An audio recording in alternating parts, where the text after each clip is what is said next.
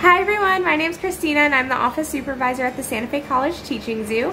For our last Green Halloween post, myself and some of our zookeepers are going to be teaching you some tips and tricks to get the most out of your pumpkin this Halloween and how to make your pumpkin carving and pumpkin seed making as zero waste as possible. First, let's make some dog treats.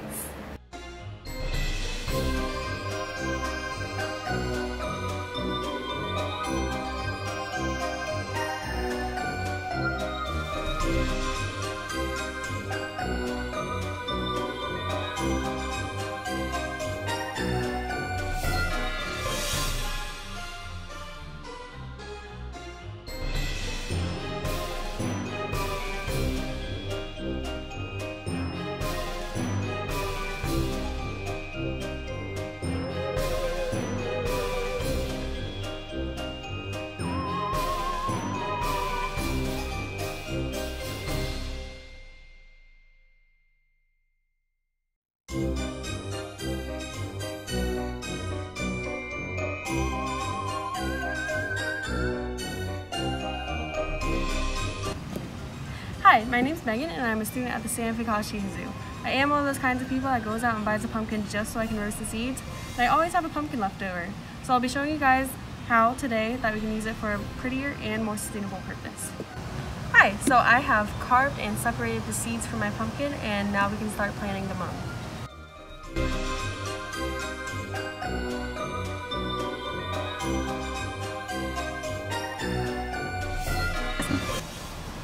This is the final product, a little sustainable fall decoration, and it would look great on yours or somebody else's front porch. So I have these pumpkins here and we're going to be making pumpkin pie straight from the pumpkin. This is cool if you want to avoid using pumpkin from a can or if you just have some extra pumpkin left over from using the pumpkin seeds and you just want to do something with it so you can make a pie.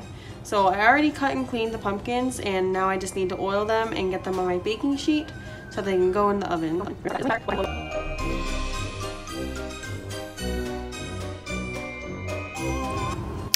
That's crazy! Now I have 6 pieces of oiled pumpkin on my baking sheet and they're ready to go in the oven, which I've preheated to 350. They'll be baking for 50 minutes, but I recommend checking on them every 10. Alright, well it's been 50 minutes and we're ready to get our pumpkin pieces out of the oven. Now that our pumpkins are cleaned, prepped, cooked, and cooled, we are ready to scoop the flesh off the pumpkins. We now have our heaping helping bowl of pumpkin flesh. So now we're just going to puree it by first putting it in the blender. Now I have the ingredients for a pumpkin pie. So I have a cup and 3/4 of a cup of pumpkin here. I have a cup of milk with 3 eggs, a cup of sugar, and some of our pumpkin pie spices that we'll be using.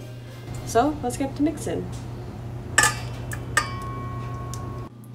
Now our pumpkin pie mix is all ready to go and I have the crust already set out in our pie pan. So we're just going to pour it in. I set the oven to 450 where the pie will be baked for 10 minutes. And then after that I will be baking the pie from 40 to 45 minutes at a temperature of 350. And here, after baking for quite some time, we finally have a pie that we made straight from the pumpkin. Hi guys, I'm Jot and today we're going to be making some fun desserts and snacks with pumpkin seeds. So first, you'll want to take out your pumpkin and get all of the nice guts inside with the seeds that we'll separate later. Now that we've picked out all of our pumpkin seeds, we need to clean them up and separate all of the pumpkin flesh from the seeds so that we can clean roast the seeds. Now that we have all of our seeds dried, we'll put them into a big glass bowl and start off with our sweet and spicy.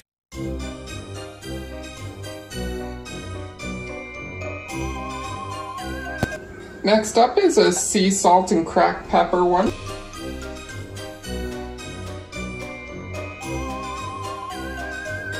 For our last one, we're going to do a nice sweet vanilla and honey pumpkin seed.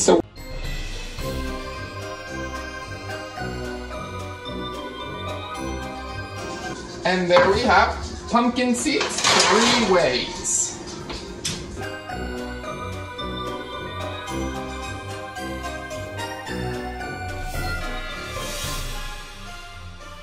If if you want something a little more savory, once you roast and shell your pumpkin seeds, you can use a food processor or a blender to make a nice alternative to peanut butter called pumpkin butter.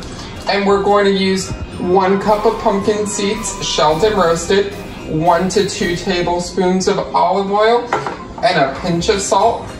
And we're going to blend it until it's nice and creamy for about 5 to 8 minutes, depending, and making sure to scrape the sides while we do it. Once you get the desired consistency, you can always do add-ins such as cinnamon, or in my choice, vanilla. You add in a teaspoon of it for your batch of 1 cup. And you'll just put that in and then put it onto a pulse for a few seconds until it blends in fully. Go ahead. Finally, make sure you compost any unused pumpkin guts or the skin and the entire pumpkin once you're finished with it. You can either throw this in your backyard compost or use a local composting company such as Beat and Path Garden.